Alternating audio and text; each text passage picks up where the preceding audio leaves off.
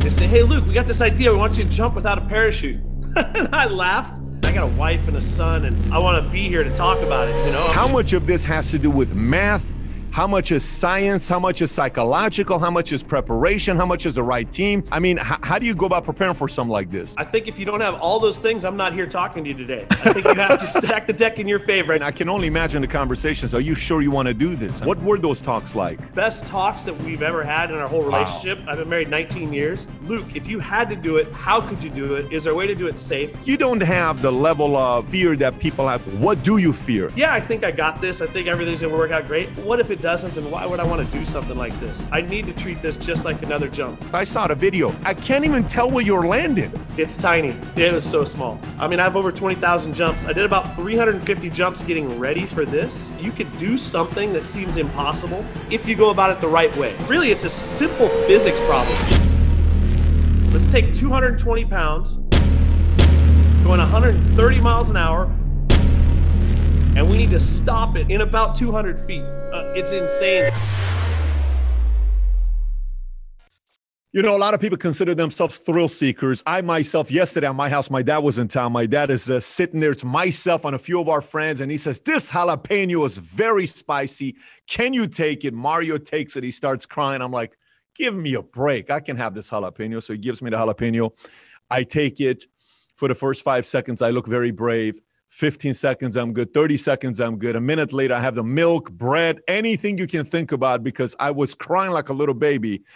But if you think you're a thrill seeker, today is the ultimate thrill seeker because our friend today, Luke Aikins, who is a third-generation jumper. He's jumped over nearly 20,000 times. He's been a stuntman and I think Iron Man and Godzilla and a couple other things that he's worked on. He decided recently on July 30th of 2016, I believe it's July 30th, 2016, to jump with no parachute. Yes, we're talking about jumping with no parachute, 25,000 feet in air and land in a net. You couldn't even see where he was landing, but he was able to pull it off.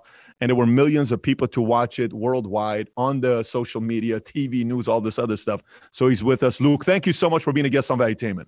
Hey, thanks for having me. I'm stoked to talk to you. So Luke, I mean, what's the story with wanting to jump out of a plane with no parachutes? I mean, there's better things to do in life. You have I think your son's name is Logan. I think you're married. You're happily. I mean, why would you want to jump out of it 25 feet up without any parachute? Sort of funny story. I got a phone call that said, hey, Luke, will you sign an NDA, a non-disclosure agreement? And I was like, sure, I get to hear about all kinds of cool stuff. After I helped Felix Baumgartner jump from the edge of space and some other things I've done.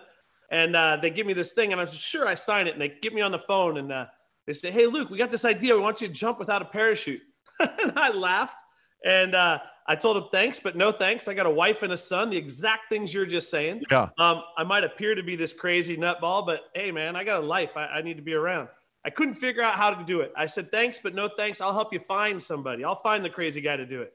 Then I started thinking in my mind. I kept waking up in the middle of the night. Luke, if you had to do it, how could you do it? Is there a way to do it safe? How can we get there? And then I started coming up and churning, calling people. And I called them back and I said, hey, I think I'm in. Let's do it like this. And then what happened next? So you say you're in, then, because I'm assuming for a guy, I watch some of the interviews, I watch the videos. How much of this has to do with math? How much is science? How much is psychological? How much is preparation? How much is the right team? I mean, how do you go about preparing for something like this? I think if you don't have all those things, I'm not here talking to you today. I think you have to stack that. You have to stack the deck in your favor. I just finished working with David Blaine, so I got a lot of card references right now.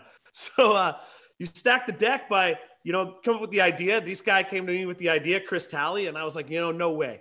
And then I started thinking, okay, maybe there's a way to do it. Let's do it. I started calling some stunt guys, and really it's a simple physics problem. Let's take 220 pounds, going 130 miles an hour, and we need to stop it safely in about 200 feet. And how do we do it? So it's like a kid's science project on a massive scale that you get to test at the end with your life. So that part was pretty cool. Yeah. By the way, how old were you when you had your first jump? I was 12 years old when I made my first tandem skydive, and I started jumping by myself when I was 16. You at 16, and then the family, it started off with your grandpa, I believe, right? Yeah, my grandpa got shot down during the war. Tried to open up the cockpit and bail out. crash landed in Allied territory in a field, all fine, came back from the war. And he always wondered what it would have been like that day if he could have jumped out. So him and a buddy went to a skydiving club in the 60s and made one jump. He fell in love with it back when instructors had 5 jumps. And he got the family business started. And my aunt and uncle took that club and turned it into a full-blown family operation that they're running to today. Now, I remember being in the Army. I was at 101st Airborne when you would hear stories of guys who would go to become jumpers.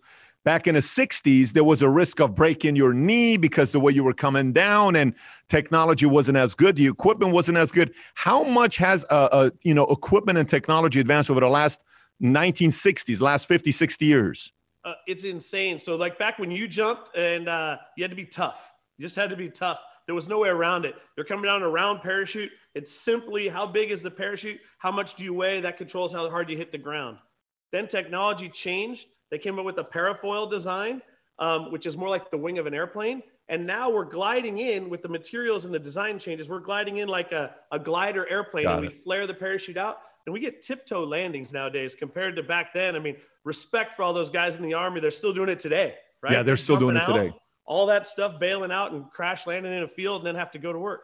I was at 101st Airborne, even though it was an airborne unit. By the time I got there, they stopped airborne. They did air assault. So I only did air assault. I never had the opportunity to do airborne, but I respected airborne guys like yourself. So, there's this real cool picture you showed of your entire family. It was like 2 cousins, grandpa, aunt, auntie.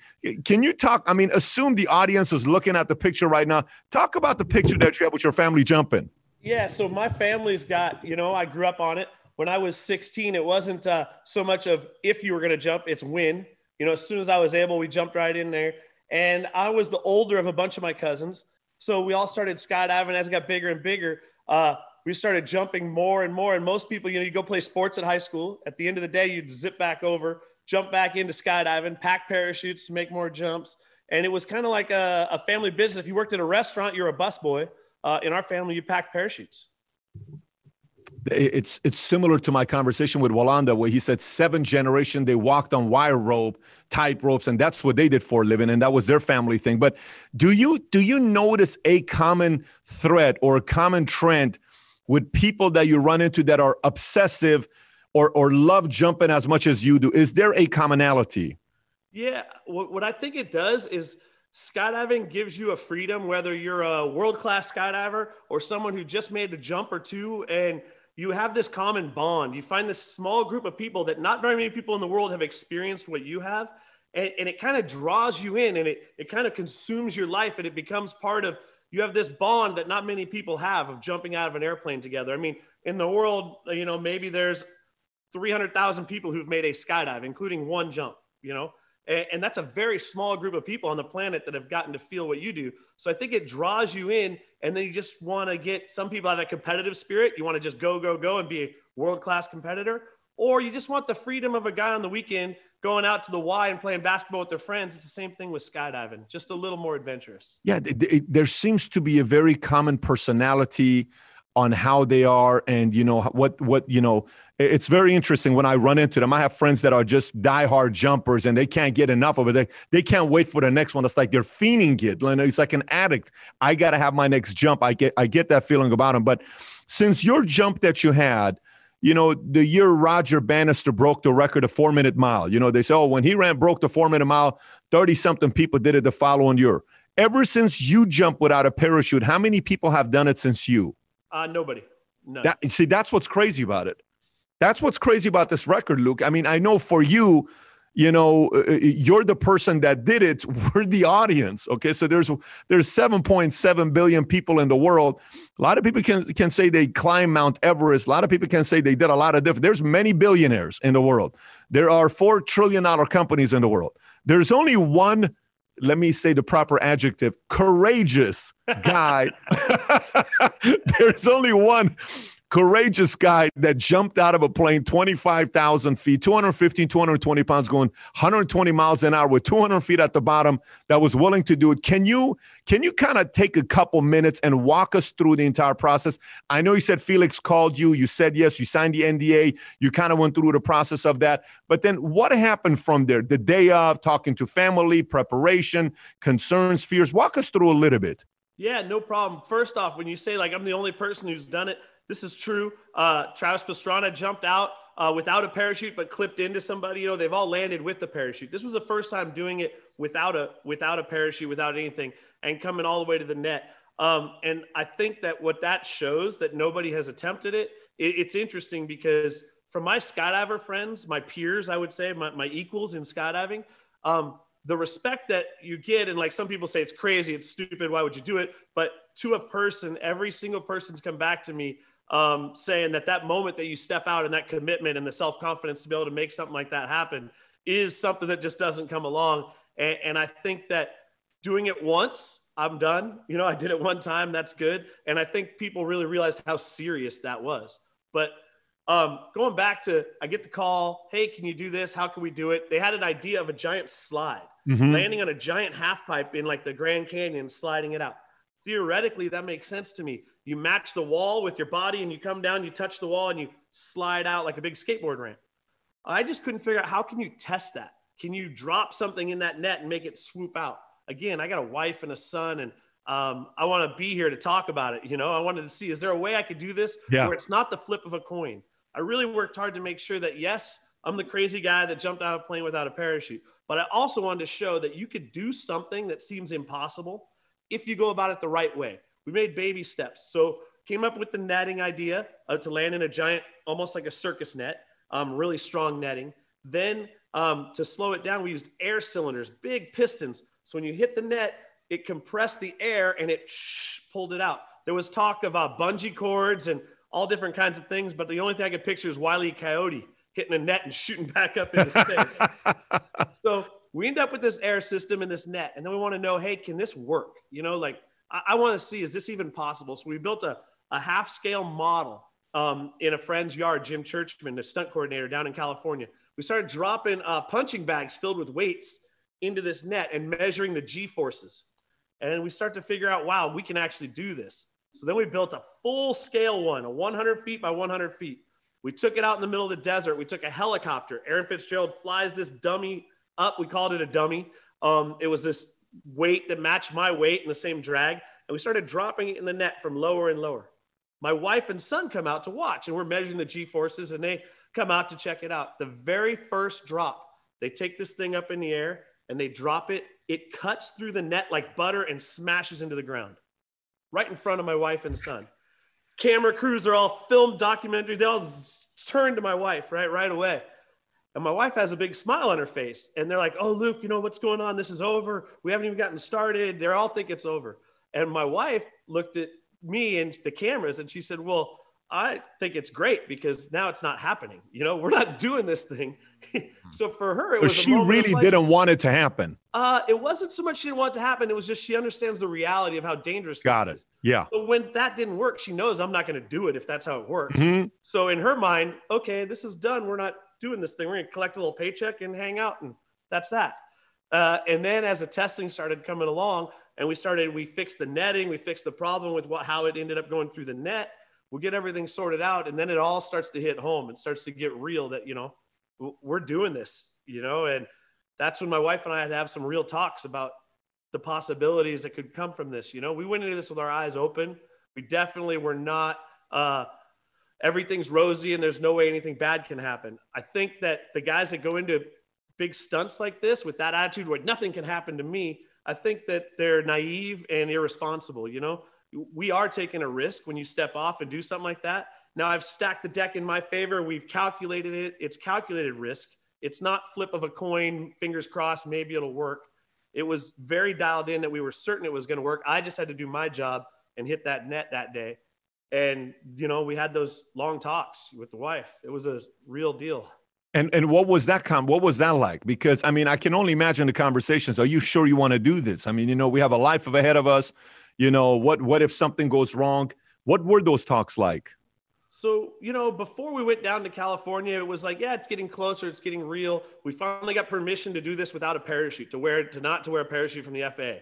And then for me, that was the day it got real for me. I always thought someone's going to step in, Luke, and stop this, right?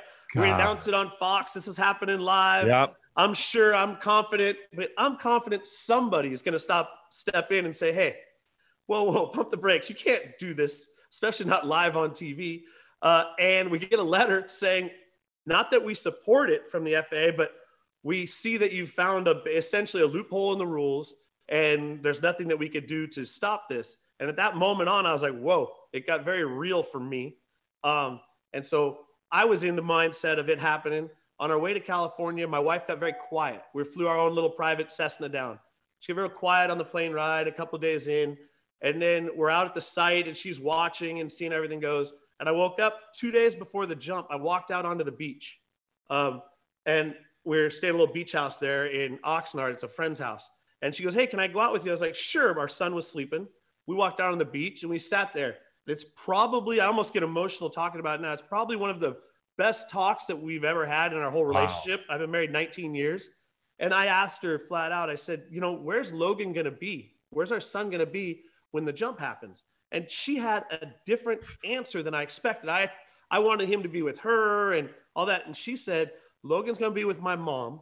I want to be as close to the net as possible. If something happens, I have the rest of my life to be with our son, but I have only that moment with you, which is like, that's a real, that answer I was not expecting. Wow. And she had obviously put a lot of thought into this, We talked about it, and she's very practical, and she had thoughts of, well, if something happens, how do we get this airplane home that we flew down in? What logistically has to happen? I think that's the way she helped deal with it, was thinking very clinically about those kind of things. But, we went in with our eyes fully open to the possibilities. Now, we had that talk. After that, we took a nice deep breath, and, everything moved forward just like it planned. She did have power at that jump that nobody knew she had. She had a radio to talk to the pilot in the airplane. The pilot was a lifelong friend. If she had any bad feelings, anything she didn't like, she was going to call up to Dave and say, hey, Dave, Monica, Dave was going to wiggle the tail of the airplane, and I would have sat down and not jumped. And like I said, that would have been almost harder than actually jumping, but she had all of that control right up until we went. Who knew that? Only you, Dave, and Monica knew that? Nobody else knew? That's correct. Nobody else. Wow. She had a radio that would talk to him, and it was kind of our little thing. I said, if you get any feelings, you don't like something, you're not happy, this is about us and our family. It's about me, obviously. I'm the greedy one that wants to jump out of a plane without a parachute. She wouldn't choose to do that. But, we are a family, and we got to do this together. What a cool story. Did you have any conversations with Logan as well? Did he kind of know what's going on? And what was his reaction? So Logan was 4 at the time. Okay. He understands skydiving. He's been around it. He's seen his whole life. He did ask me, there was talk in the beginning whether I was going to use this net or an airbag. And it went back and forth. And he heard the conversations, and my wife was involved listening. And one night I was putting in bed. He goes, hey, Dad, are you going to use an airbag or a net? What are you going to use? And he was 4. And I said, I don't know, Logan, whichever one's safer. And he said, well, what if neither one are safe? I said, then we won't do it. And he's like, okay. And he goes back to his Legos. That's a kid. Yeah. Right. He's like, okay, Dad says he's only going to do it if it's safe. That's it. So when I look back on it, and I know he was sitting there when I did the jump, and nowadays I think that's crazy looking back, thinking, my son was sitting right there, and, you're throwing it all out there. I saw that I think the first guy came out, he gave you a high five. Then your wife gave you a big hug, and you saw everybody else that was there when you landed the jump. So you said something. You said when you met with the Seattle Seahawks psychologist, Mike Gervais, he told you that every time somebody's about to face something big, 2 weeks before the event, they have a moment where it's kind of like you're almost second guessing yourself. Did you have that moment privately yourself or no? Yeah, and so Mike Gervais, such a cool dude. He helped Felix Baumgartner jump from the edge of space. He was there helping get over some mental claustrophobia, some stuff like that. And Mike, I knew him then. He came in to just, put a little sanity in this thing, right? You're jumping out of a plane without a parachute. And he had a couple good points. He asked me, I'm a big sports guy. He said, Luke, I've worked with a couple big NFL teams and done this stuff. how are you going to approach this jump? Is this the biggest jump of your life? Or is this just another jump? He said, neither one of them is wrong way to approach it. It's just a different mindset. Is this the biggest thing you're ever going to do? Or is this the just another day? And I told him in that moment right then, I said, Mike, this is the biggest jump I'm ever going to do. He thought for me, he goes, okay. And we started to approach it like that. That night, I went to sleep and I called him back the next day. I called Mike and I said, you know what? This is just another jump. I need to treat this just like another jump. And he said, that's great. That's the way he figured I would be thinking. But so Mike worked with me with that. And he said to me, at some point, you're going to have these thoughts about, hey, what are you doing? Why would you do this? You know, those kind of things. He said he thought it would happen before 2 weeks. And really, I didn't have that moment until I was about halfway up on the airplane on game day, right? I'm riding up in the plane, about halfway up, you have an oxygen mask on, and you just hear yourself breathing like Darth Vader, right? You're all alone. You can't talk because everyone has the oxygen on.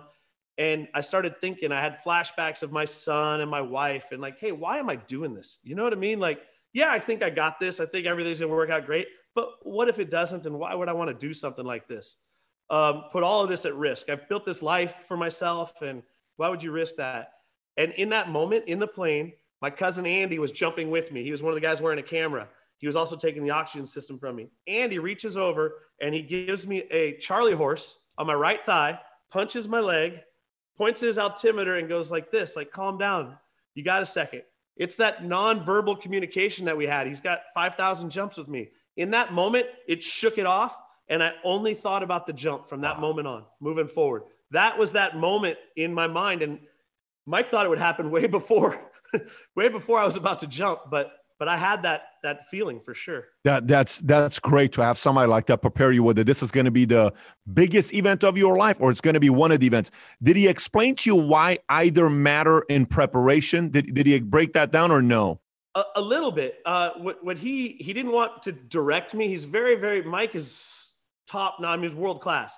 He doesn't really tell you what, like, I always want to answer a guy like that, a psychiatrist. I want to answer correctly, right? I'm looking for the right answer. Like he says, hey, what are you? I want him to tell me what I should be feeling, right? And he's pretty good at keeping you, making those decisions. And I will say that when we started talking about the biggest jump of my life, I think that's a different preparation. You're like, this is the biggest. It psychs you up. You have to get to a different energy level, right? Super Bowl, you're coming out charging. Yep.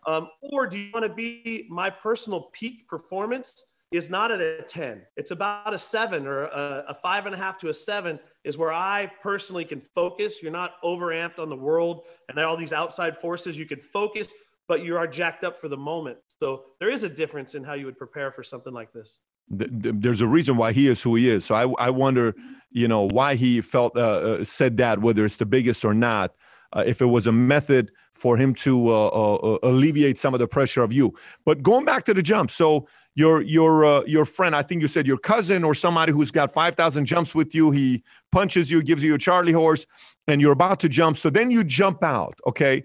When you jump out, the jump is what, 2 minutes and 39 seconds? I don't know if it's 2 minutes and 30 seconds. It's something like that. It's about 2 minutes and 6 seconds till I hit the net.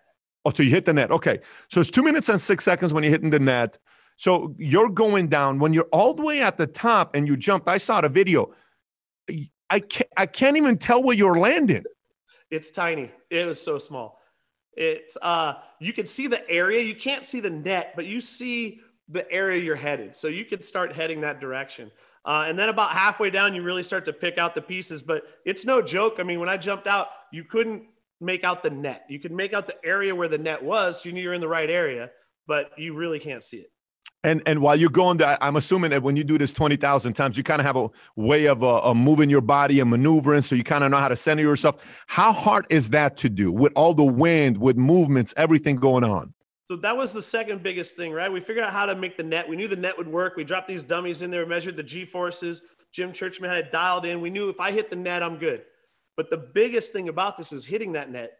Imagine being in a river or out in the ocean. You go out in the ocean, you hit the tide, and it starts to slide you down the beach a little bit, right? If you want it to always stay in the same spot on the beach, you have to swim forward.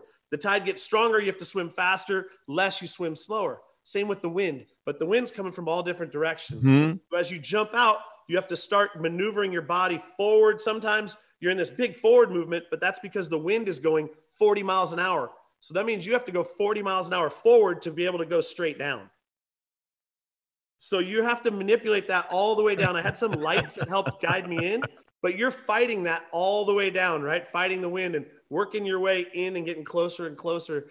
And that took a lot of jumps. I have over 20,000 jumps. I did about 350 jumps getting ready for this.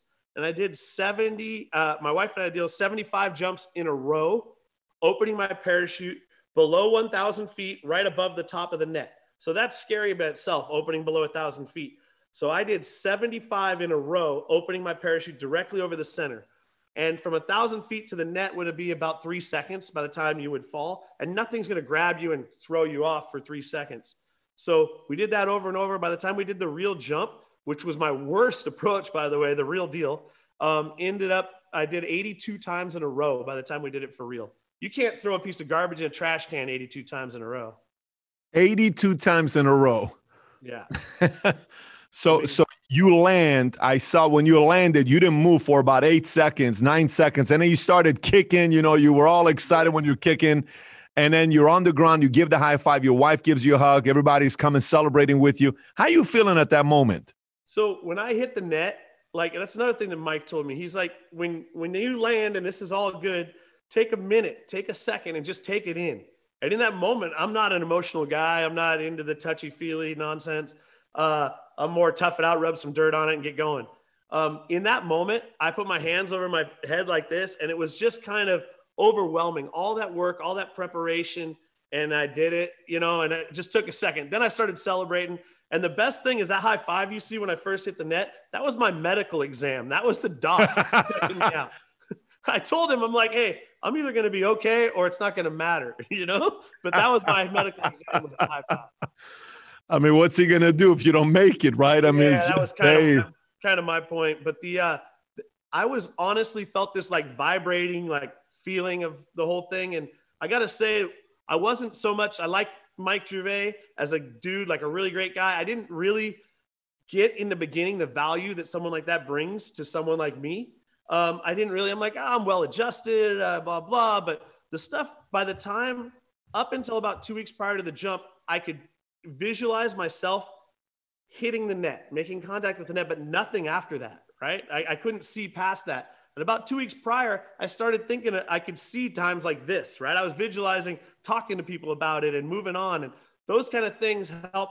They're little steps that I didn't think I needed, but in the end were huge, right? They're a comfort level.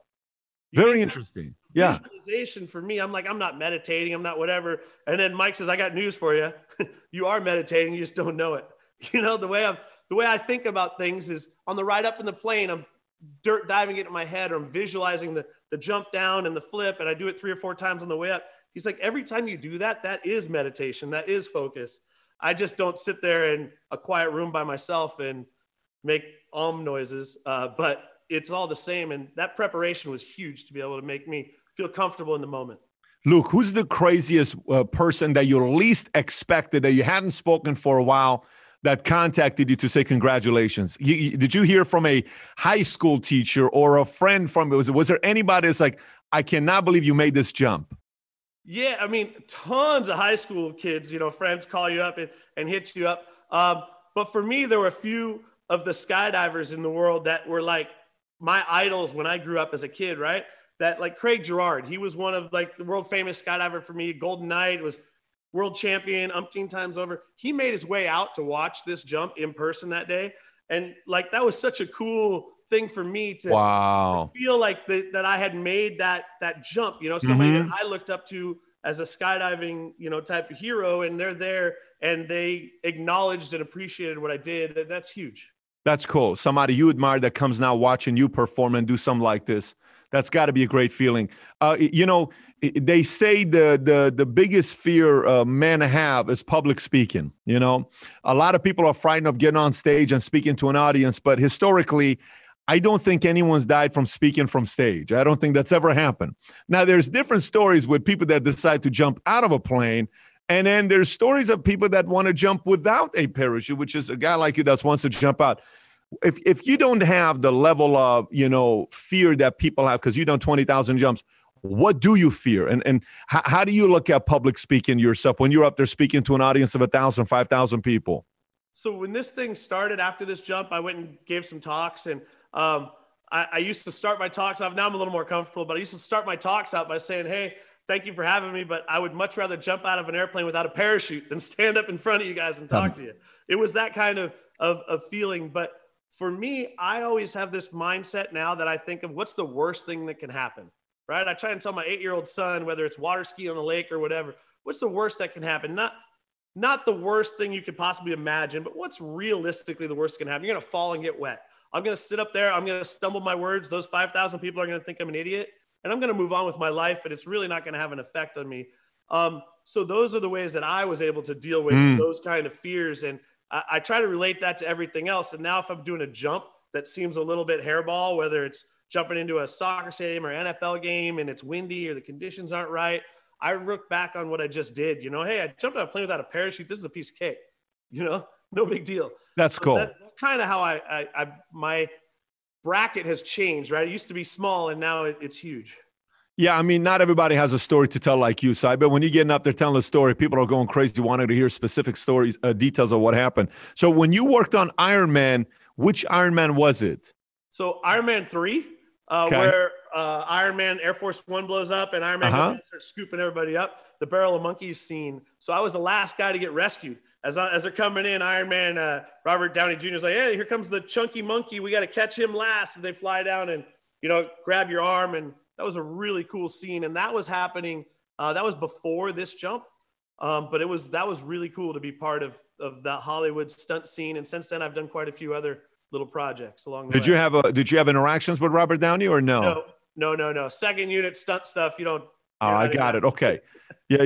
Because, for the last 4 weeks, we go through a series with my kids and I have to watch Avengers 1, 2, 3. I think we just finished the Infinity War. I don't know what it's called, where Thanos is getting all the 5 rings, and we now have to go to the end game to watch it again with these kids because they love this stuff. But when you said Iron Man, Black Widow, I coordinated a sequence in Black Widow that's going to come out with Scarlett Johansson, like a skydiving scene where there's some fighting going on. So you got to check that one out. You're in that one as well. I coordinated that one. That's cool. That is cool. I'm looking forward to that. So how was it working with David Blaine? How was that experience? David's quite the character, man. I hear. Yeah, he called me up. He's a cool cat. He has this idea and this vision, what he wanted to do. And he came to me and he's like, Luke, you did the craziest thing ever. These other guys done the craziest thing ever. I don't want to do the craziest thing ever. I want to do something beautiful and amazing. And I've dreamed about this since a little kid. Can you imagine grabbing some balloons, helium balloons, and floating away? And I said, yeah, I think every kid's imagined it. He's like, I want to do it. I want to do it for real. I want to try and do it over New York. And I was like, dude, I'm in. Let's figure it out. And so I got to I helped teach him some skydiving. We worked on some techniques. He'd come stay here at the house. I would come in the living room. He'd be teaching my 8-year-old magic tricks on the couch. And my 8-year-old could do David Blaine magic tricks that I don't. It's pretty That's crazy. Cool. Yeah. Such a cool dude, but he definitely, working with artists is interesting. I'm more of a practical guy. This, and I get A plus B plus C equals D or whatever. He has a vision, right? And he's not willing to compromise. I'm like, man, it'd be way easier if we could do it like this. He's like, no, this is what I want. And pretty cool to work with different personalities like that know what they want. There's no compromise. He's going after it. Would you put him as a qualified crazy that wants to push the envelope and do stuff that seems unbelievable to the rest of us? I would totally put him in that category. The stuff that he does and that he's done, it blows my mind. Like when I'm talking, I'm like, hey, when you were in the ice and when you did this, like what was the gag? What was the trick? He's like, well, I was in the ice. There's no trick. It's like straight up being miserable for that amount of time. It's crazy to me, the things that he's done. And what's really neat to me about all of those things is the world's full of craziness and all this nonsense going on. And it's so fun to take a few minutes away from that and just enjoy something like floating with balloons. I mean, which one of us couldn't think of it? I want to get helium and float my kid in the yard with balloons. So did you do any of it when did you try some as well or no? Was it mainly him? I played with it all, but this was about him, about David doing his thing. Right. My job was there to support him and help make it as safe as possible. So I ended up project managing it and running it. And I thought it was awesome. A company like YouTube steps up and, back something like that. I mean, I don't know how they make money on that, but the fact they were in there to help make that happen was awesome. And by the way, for your jump, the 25,000 jump without a parachute, how long did it take from ideation, the day you had to sign the NDA, to the actual date, July 30th, execution 2016? What's the timeline? I think it was about 1.5 to 2 years on that one. I mean, they had to find a sponsor. I'm sponsored by Red Bull, have been for most of my career. Red Bull didn't do that one. Red Bull stepped back from that particular one. We pitched it to Red Bull. I went in there, and I've been with Red Bull since 2005 and helped Felix with his jump, done a bunch of stuff. I went into the headquarters, and just prior, a wingsuit person had passed away, a Red Bull sponsored wingsuit person. And articles came out, is Red Bull pushing athletes? Are they, making us do these things? These are all things I'm out there doing no matter what, with or without. So Red Bull said, you know what, we're going to pass on this one. And I think at that moment, they might've thought it was over. And then some of these guys behind this, Jimmy and Chris, went out and found Stride Gum, Stride Gum, Mondelez Stride Gum, sponsored that whole thing. And then somehow they convinced Fox to let it go live on TV. Like a 7-second delay. I'm jumping out of a plane without a parachute. If something happens, I don't know, does the screen go black? Like, what happens at that point when you're live? Seriously crazy to think about that. Fox said yes, and a gum company sponsored the whole thing. The trust that they had in me, it's like I can never repay them enough. I mean, Stride stepping up and Fox behind them saying, hey, we trust your ability. We don't think anything's going to happen. It was never, hey, what happens if that happens? I never got those talks. They just never came that way. It was all full speed ahead, which is incredible. That tells you how much they trust you. By the way, Luke, any next projects coming up with you? Are you working on anything big? Anything you want to share with the audience? Yeah, man, I've been trying for a bunch of years. Since before I did the no parachute jump, I had this idea, and it's a spin on something I saw when I was a kid. But now, since the no parachute jump, people answer my phone calls when I call up. You get a little more, clout than the David Blaine thing and all these, they answer your phone calls. You're not a crazy guy anymore. I have this idea where I want to fly one airplane. My cousin Andy, who was on the big jump with me, fly another one. Nobody else in them. Fly these planes up to 14,000 feet in the air, all by ourselves, nobody else in formation. Put them in a dive straight at the ground. Jump out of each airplane. So ghost ride the airplanes, leave them empty, and switch planes. I'll go get in his plane. He'll go get in mine, pull them up, and bring them back down and land them. Come on. Yeah, man. That's what I'm working on. What's the timeline on this? The timeline is finishing selling it off to sponsors. I mean, I got the planes. We're pretty much ready to go with the airplanes. And it takes a lot of research and development and FAA. And what's cool about something like this, it involves our flying. I mean, I got 8,000 hours flying airplanes and 20,000 skydives. It kind of brings every part of my life since I was a little kid into one stunt, which is very cool for me to be able to showcase aviation to the world. Well, buddy, that is crazy. The fact that you're doing that, and courageous. I want to remind of those 2 C's, man. I don't want to leave one without the other. Say that again.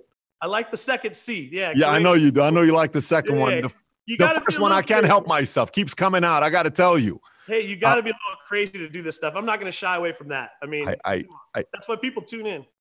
Yeah. I mean, when you're the only person that's ever done something, you are in a league of your own. There is no, there's like 58 of you. There's one person that's done this.